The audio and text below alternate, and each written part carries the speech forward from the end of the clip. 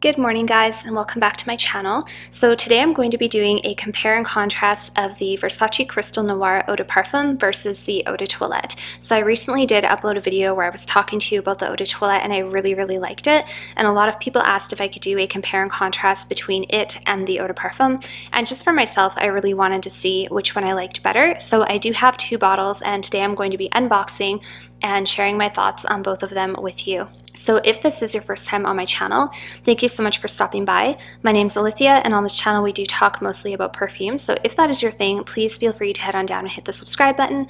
Also make sure that your notification bell is turned on so you don't miss any of my uploads. And feel free to head on over and follow me on Instagram. I do share a lot of things on Instagram that I don't share on YouTube. And if you have either the Eau de Toilette or the Eau de Parfum of this perfume, let me know down below which one you prefer and why, and I think that'll help a lot of other people make their decision as well if they've been on the fence. And with that out of the way, let's get started in today's video. Alright guys, so I'm always out of breath when I sit down to start videos. I don't know why, and then I have to like remind myself to just like slow down my breathing. So today I'm going to be doing an unboxing and comparison of the Versace Crystal Noir Eau de Parfum versus the Versace Crystal Noir Eau de Toilette. If you guys watch my channel, I just uploaded a video the other day and it was a huge haul, and in that video I had a bottle of the Versace Crystal Noir Eau de Toilette, and I liked it so much and my boyfriend liked it so much that I wanted to get the EDP and do a comparison, and a lot of you guys told me on YouTube and on my Instagram that you would be really interested in a video like that. And I don't know about you guys, but I love unboxing videos with perfume. I rarely do them because I am so impatient when I get my perfumes. I want to open them as soon as possible, and I usually don't wait to film. But for me, hearing somebody remove cellophane from a bottle or a box of perfume is kind of like ASMR. I find it very relaxing, and I love hearing and seeing the cellophane come off the box. Some people don't, but hopefully you're okay with that, because we're going to do that today. And this will be kind of a first impression, obviously, because it's been so long since I've smelled the Eau de Parfum. So I won't be able to tell you today about longevity or anything like that, but I'll be able to give you my feelings about the scents themselves. And I'm so excited, you guys, because I have not smelled the Eau de Parfum since I was in my mid-20s. It's been a few years since I've smelled it, so I'm super excited. And actually this little 30 ml bottle I'm going to give to my friend because I still have a partial upstairs that she gifted me, and I was going to get a backup for myself, and I still probably will, but I'm going to give this to her because it's kind of funny. After I got it and then I told her how much I liked it, she kind of regretted letting it go immediately, and then I told her it's okay, I'll get you a bottle to replace what you gifted me. It's kind of strange, but if you're addicted to perfumes, then you probably understand that feeling. You let go of a perfume and then you see someone talk about it and you're like, oh, I should have kept it. So anyways, without too much further ado, let's get into today's video. Let's just open them both at the same time, and then I'll go through the spraying and the notes with you guys. I'm really excited.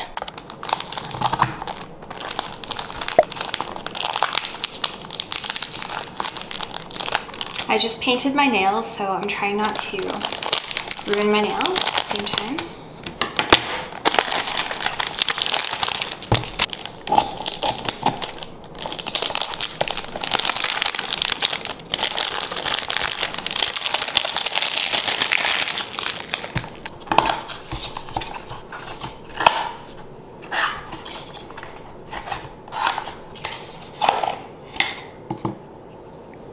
Look at that bottle.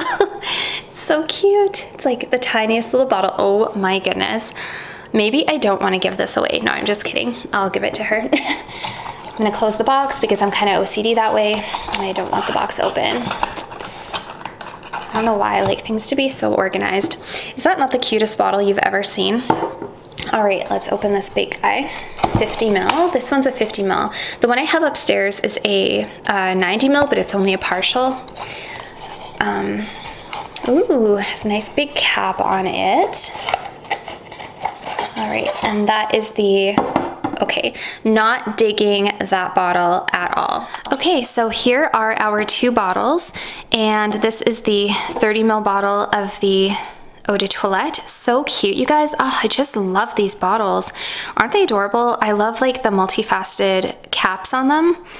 They just look so cute. This would be the perfect like purse spray, perfect purse spray size. I'm definitely getting another one of these. I will give this to my friend, and I'm definitely getting another. That is adorable. I can't get over how like tiny and miniature and cute it is with its little cap. This one I don't like the look of so much. I think this one would be worth getting a 90 ml because to me it just looks kind of, can you see it? It looks kind of ridiculous that the cap is actually bigger than the bottle of juice. It just looks kind of strange. I think this is the same size of cap as what's on the 90 ml. It just looks very off to me. I would not, I mean, whatever, it's fine, but I wouldn't like seeing that sitting on a tray. Like this is supposed to be a 50 ml and it looks like a 30 ml to me. So that one looks bigger than this one. It's strange, very strange. So let's focus on the Crystal Noir Eau de Toilette first. So the notes that you have in here are violet, black fig, and blackcurrant. In the middle you have jasmine, tuberose, and frangipani, and in the base you have sandalwood, cashmere, and vanilla, and heliotrope. So I already talked about this one in my video the other day, but if you guys didn't watch that video, basically I really like this a lot more than I thought I was going to, and my boyfriend absolutely loves this one. So let me give it a spray on the tissue paper, and then we'll go from there. Ooh, that was on there really good.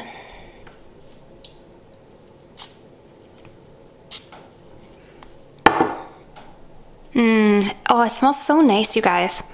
It really does smell so nice.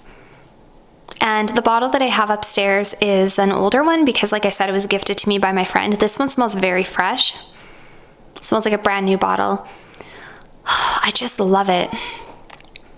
It has this coldness to it. It's also a little bit spicy. There's like a spiciness to it, especially on the paper.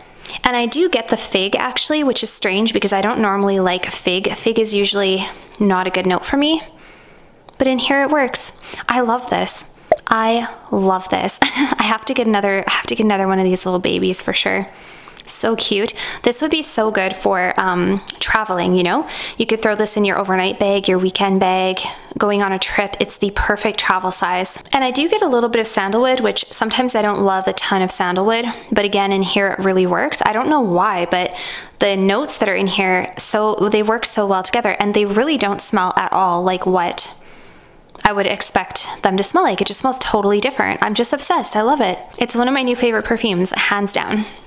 Okay, so that's our little eau de toilette. I'll maybe set this stuff aside and then let's get into the eau de parfum. I'm actually kind of nervous for the eau de parfum because I don't want it to ruin the eau de toilette for me, but I'm also kind of excited because what if I love it? Okay, let's put the lid on. Okay, so here's our 50 ml of the eau de parfum, and it looks so crazy to me, so yeah. Anyways, the notes that are in here are pepper, ginger, and cardamom, coconut, gardenia, orange blossom, and peony, sandalwood, musk, and amber. Let's give this one a spray. I'm a little nervous because it's been a long time since I've smelled it, and I don't usually like coconut in my perfumes, so let's go ahead and give it a spray. Oh, that one was much easier to take off.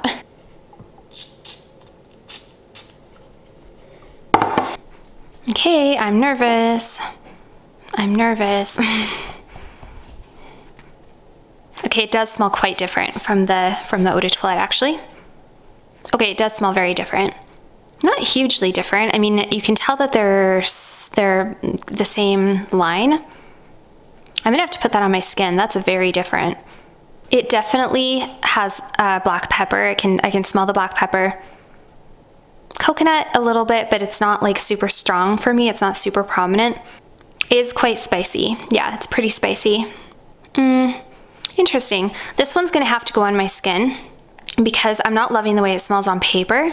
It still has that cold smell. It has this like cold, confident, cool, mysterious touch to it, but definitely more of a spicy coconut compared to the original. All right. So the eau de toilette, why don't I put that one on my hand? That'll be fine.